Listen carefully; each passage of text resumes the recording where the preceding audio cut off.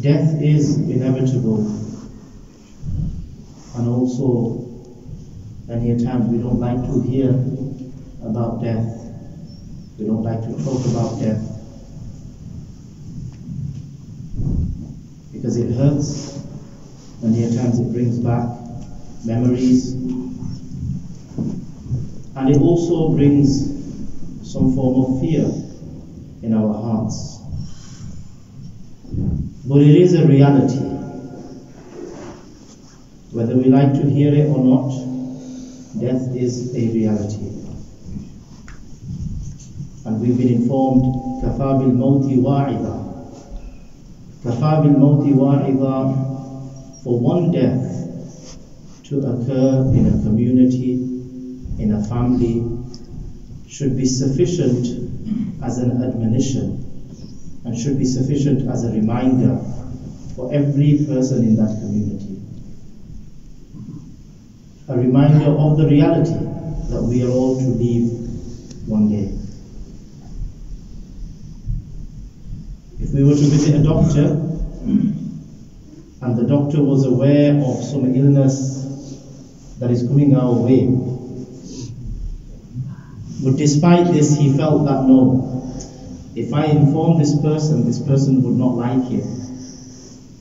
If I inform him or her that such and such an illness is about to come your way, then this person will get angry, will get offended, or will get hurt. So guess what? I'll just keep it to myself. Then this is known as clinical neglect, medical neglect. And many a times people actually sue doctors and hospitals for holding information, for not informing them. Why? Because by informing them, even if it was something that they couldn't really do anything about it, but it is their right that they should know. In the same way, Allah subhanahu wa ta'ala informs us and instructs us, وَذَكِّرْ, that remind one another, whether you like it or not. وَذَكِّرْ, remind one another. Why? فَإِنَّ الذِّكْرَى تَنْفَعُ الْمُؤْمِنِينَ. Because this reminder, it has some benefit, and it will definitely hold benefit for the believers. So, my dear friends, we lost many beloved individuals in this week, and we pray to Allah subhanahu wa ta'ala, Allah showers them with His mercy. Allah subhanahu wa ta'ala makes their journey of the afterlife easy for them. And Allah subhanahu wa ta'ala blesses their families with sabr, with patience. Allah makes it easy for them to cope. And we also pray to Allah that Allah allows us to realize the reality that we are one day to leave this world. When we study the Quran and when we study the ahadith and the teachings of our beloved Nabi Muhammad Mustafa sallallahu alaihi wasallam, our beloved Prophet, we find that they gave reminders after reminders on death, and reminders after reminders on the reality of this life. When we study the Quran, we will find how Allah describes life on earth. But unfortunately today, life on earth, the glitters and the glamours of this world, the wealth and temptations have taken over our life. And this is the result, and this has resulted in us forgetting Allah subhanahu wa ta'ala, disconnecting ourselves from Allah subhanahu wa ta'ala, our Creator, the one who blessed us with life. We have cut off from Him. The one who has blessed us, showered us with His favors, we have cut off from Him. It is only when some illness hits us, when something happens to us, only then we kind of remember and we realize how much He has favored us. Just recently, a friend of ours, he was informed that his kidneys have failed. So they put him on dialysis. Now, he has now come to terms and he's realized how much Allah had blessed us and him. That now he has to go and visit the hospital twice a week and spend 4 or 5 hours. And this is something that a small organ in the body was doing, which was blessed to, which was gifted by Allah subhanahu wa ta'ala. And that is just the kidney. Imagine all the other organs. And imagine all the other blessings. The blessing of good health, the blessing of family, the blessing of wealth, the blessing of knowledge. All of this comes from Allah subhanahu wa ta'ala. So my dear friends, this dunya, this life, and our time on this earth has really, Allah says, وَمَا الْحَيَاةُ الدُّنْيَا إِلَّا مَتَاعُ الْغُرُورِ. That this life on this earth is nothing but a deception. Mata'ul ghurur, these things that we see around us, they have turned us away and they have become a major distraction from our reality. So we need to wake up. We need to wake up before it's too late. Because when our eyes close, that's when the reality will open up. जब ये आंखें बंद होंगे तो उस वक्त हकीकत हमारे सामने आ जाएगी. The reality will open up, but at that time, my dear friends, it will be too late. It will be too late. The reality is, a day will come when I will have to breathe my last. A day will come when we will all have to breathe our last. A day will come. You know how we receive messages on our phones? Inna lillahi wa inna ilayhi raji'un. Such and such an individual, Mowlana Muhim, the Imam of Nusratul Islam Masjid, has left this world, has passed away. It will happen. Haris Khan, Inamullah Khan, Afzal, Ajmal has left this world. Muhammad Saab has left this world. And then we will have people crying for us. We will have our loved ones crying for us, praying for us. But that day will come. And we need to remind ourselves, the beloved Nabi of Allah, sallallahu alayhi wasallam, our beloved Prophet Muhammad sallallahu alayhi wasallam, he says, remember death frequently. Not so that you become scared, not so that it gives you anxieties, not so that it puts fear in your heart. No. He said, remember death frequently, visit the graveyard, because this will remind us of our reality. It will assist us in crushing our temptations, because it is the temptation of this world that has taken us away from our reality. So my dear friends, एक दिन ज़रूर आएगा जिसमें हम भी आखिरी सांस लेंगे. We pray to Allah that when that day comes, our final day comes, Allah makes it the best day of our life. May Allah make the final day the best day of our life. May Allah make our final hours the best hours of our life. And may Allah send angels of mercy when we are leaving this world. My dear friends, a day will come when we will be taken in that ambulance on a stretcher, lifeless. We will be placed on that wash bed. We should visit it sometimes. We should go and see it. It's there in the back room. Hum jaye. We need to go open that door and we need to tell ourselves that one day I will lie on that wash bed lifeless. He will move my hand and I will have no life in me to move my hand. I will not have any life in me to inform him that the water is too cold. Put some warm water. I will have no life in me to tell me that please can you, I think my back is slightly, you've missed a spot. No life. I did. Maaf farmai, forgive me for mentioning this, but this is a reality which we need to hear. We need to listen to this. And I am saying this for myself. And I hope it benefits me. Because the Nabi of Allah, like I said, has informed us that remember death. It is the thing that will crush your temptations. Because the crime that we see around us, the violence that we see around us, the basis to all of this is temptation. I want wealth. I don't care what happens to someone. I will get it even if an individual has to be harmed for that. I need fame, I will do whatever I want, whatever I can. Even if that means people's lives have to be destroyed. So this is all due to temptations. The Nabi of Allah says, if you want to crush your temptations, remind yourself of your death. So a day will come when people will congregate, like today we have congregated, we have gathered inshallah after Salatul Jumu'ah. We will be performing the Salatul Janaza, the funeral prayer of our brother Sultan Ahmad. May Allah subhanahu wa ta'ala bless him with Jannatul Firdaus. Allah subhanahu wa ta'ala elevate his rank. So inshallah after Jumu'ah Salah we will gather and we will perform the Janaza. But a day will come when our Janaza will also be brought to the masjid. When we will be lying in our coffins. And our families will be here, our friends, the community will be there praying for us.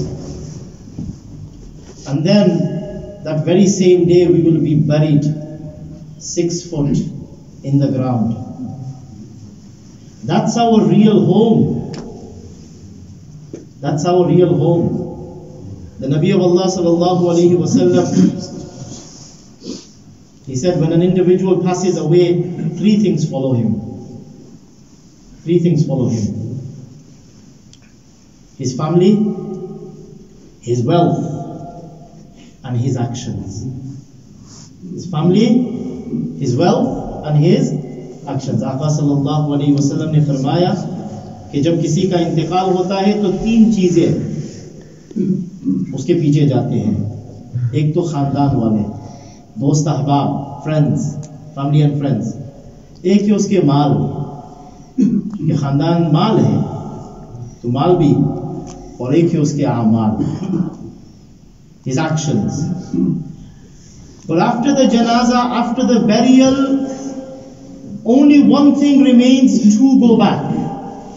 Family wealth will return, but his actions will remain. And it is the actions that will assist us in our grave. It is the actions that we do and that we carry out that will beautify and lighten up our grave. So we need to ask ourselves, what kind of actions am I involved in? And we need to rectify our actions. We need to connect ourselves with Allah subhanahu wa ta'ala. My dear friends, जिस अल्लाह ने हमें जिंदगी दी है, that Allah who gave us life, we have time for everything other than that Allah, that creator, that Lord. Allah, how unfair is that? You know, if you have a child and the child is nice to everyone, he's built an orphanage, he's looking after the poor, he's assisting people, he's nice and gentle, kind to everyone other than his parents who brought him up, through whom he came to this world. He's nice to everyone. What would you say about that person? That yes, we do acknowledge that he's nice, he's doing everything good, but there's a major thing in his life that is missing. The very individuals who have bought him and who have nurtured him, because of whom he grew up, and today he is who he is because of his parents. He's left them. तो हम उसके बारे में अच्छी बात कहेंगे या बुरी बात? But what will we say about that individual? In the same way, the very same Allah who gave us life, my dear friends, who gave us sustenance, who gave us wealth, who gave us intelligence, who gave us everything. When we lose something, then we know that, oh no, Allah gave me that. What has happened, our connection with Allah is very poor. We have time for our friends, we don't have time for Allah. We make time for everyone. How much time do we make for Allah? That's a question we need to ask ourselves. Don't feel bad about it. Don't feel bad about it. We need to just ask ourselves, how much time do I have for Allah? Because my dear friends, it is the actions that will help us on the day of judgment. Not wealth, not our status. I could be a doctor here, I could be a lawyer, I could be an MP, a mayor, the Prime Minister, but none of these statuses will help on the day of judgment. On the day of judgment, when I stand before my Creator, the only thing that will assist me and help me is, number one, what connection did I have with the one who I'm standing in front of today? What was my relationship with him? Did I forget him and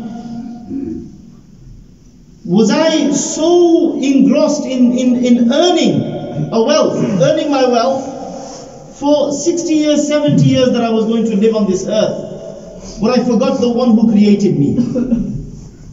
So that is what's going to help. How was I with my family? How was I with my community? How was my relationship with those who work for me? With those who work with me? Did I look after the poor? Did I look after the orphans? Did I look after the widows? Or was I living a selfish life? I was more concerned about myself. My neighbors are going through problems. My family members are going through problems. I don't care. I need to look after myself. So what kind of life? All of this, my dear friends, will assist us on the Day of Judgment. So Allah allows us to reflect. Allah allows us to really reflect on our lives and what am I doing? What am I doing?